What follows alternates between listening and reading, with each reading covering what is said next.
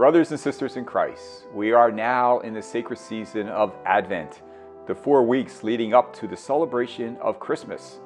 While many of us will be busy buying gifts, planning Christmas parties, and seeking that prime parking space at the mall, we need to remember the real reason for the season. Advent is a time of preparation, during which we direct our hearts and minds to our Lord's birth, while also awaiting with joyful anticipation His second coming at the end of time. Within this sacred season, we often hear the word rejoice, and one Sunday in Advent is known as Gaudete Sunday, which means rejoice. Why do we rejoice?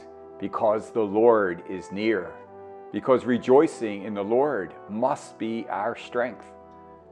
Amid the many distractions in these next few weeks, it is important that we focus and prepare personally, as families, and as faith communities. We need to worship, to reflect, and to act charitably, so that when Christmas morning arrives, we are ready to welcome our Lord with joy into our homes, our hearts, and every aspect of our lives. I pray that you and your family take part in this spiritual journey, leading to the coming of our Savior on Christmas morning. And I pray that you would be inspired by the Lord, who desires to be in our hearts and minds now and forever. Blessed Advent to all.